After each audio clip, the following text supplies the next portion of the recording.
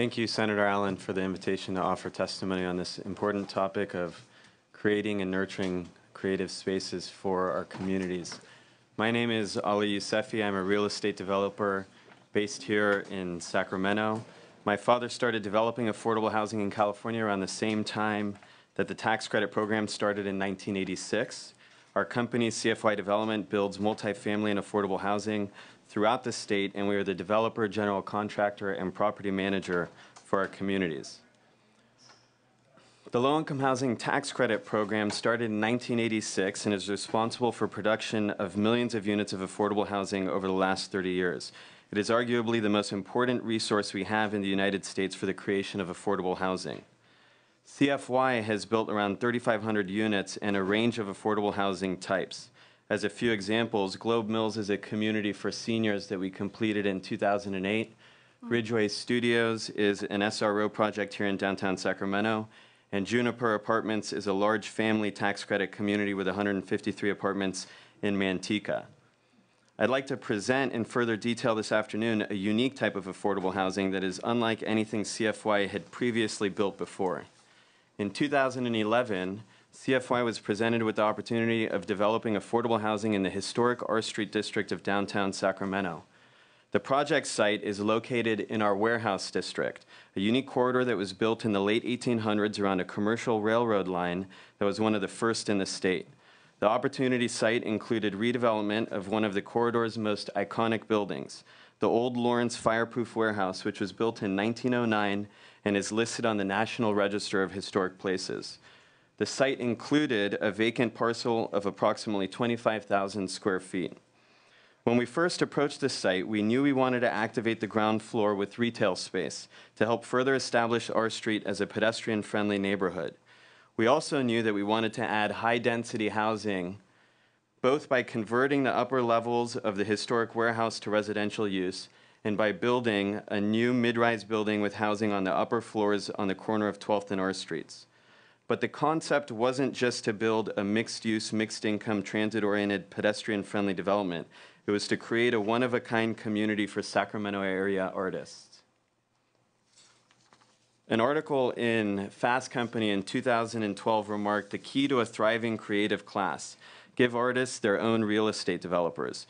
And this was by no means a new concept. I found examples across the country of affordable housing communities being built for artists. One of the most prolific developers in this field has been ArtSpace, and my fellow panelist Terry Deaver played a key role in the development of some of these properties. Our vision with Warehouse Artist Lofts, though, was to do something unique to Sacramento and authentic to its artists. Step one was defining what artists meant, and our definition is that an artist is a person who promotes or creates visual art, literary art, new media art, or performing art, a definition which captures a large segment of the creative class. Developing a mixed-use, mixed-income project is no easy task, and we put together a budget utilizing a variety of funding sources, including state Prop 1C infrastructure funds, historic tax credits, and a loan from the Capital Area Development Authority, whose participation was an integral part of the project. This is an image of the architect Mike Malinowski presenting to CADA's board during the entitlement process. The largest funding source was low-income housing tax credits, that same source of funding that our company has utilized for over 30 years to build affordable housing. On June 12, 2012, we were fortunate enough to receive an allocation of tax credits from the Low-Income Housing Tax Credit Allocation Committee, which put us in a position to start construction on the project in February of 2013.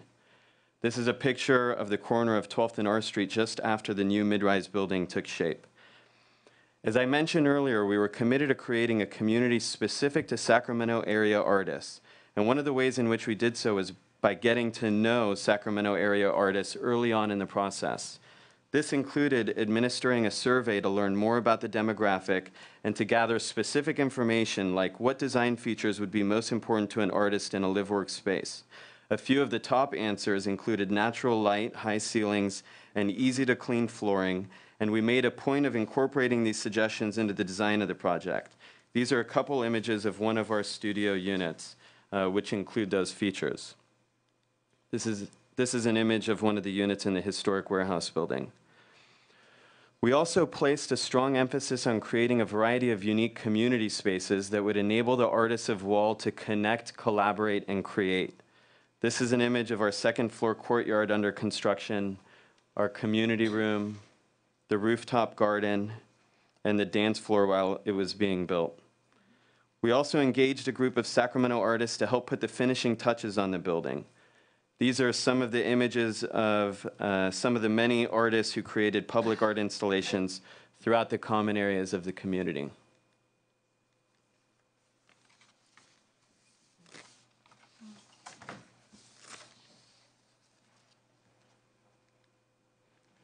So to summarize, the community includes housing in both new construction and in a historic landmark, above ground floor retail, and above patio space for the purpose of activating the streetscape. One of our retail spaces is a public market concept that we created in order to lease ground floor space to local businesses, some of which are operated by artists who live in the building. The community opened in 2015, and here are some finished images of the project. The rooftop garden, the courtyard, dance studio, the bar and barber shop on the ground floor called Bottle and Barlow, and the Wall Public Market, as well as its patio outside.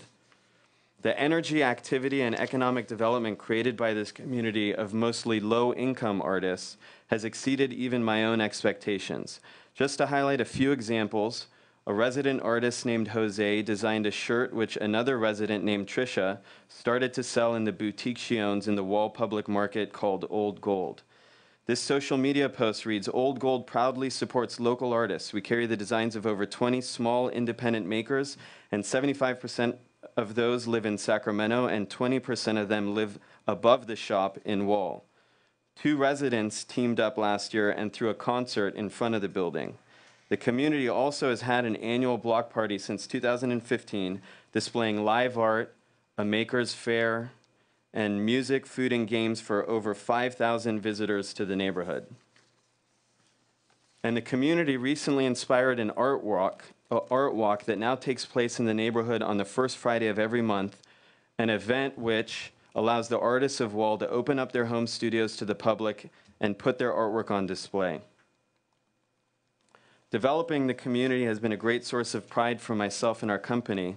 So in conclusion, I want to just highlight what I believe to be some of the keys to our success.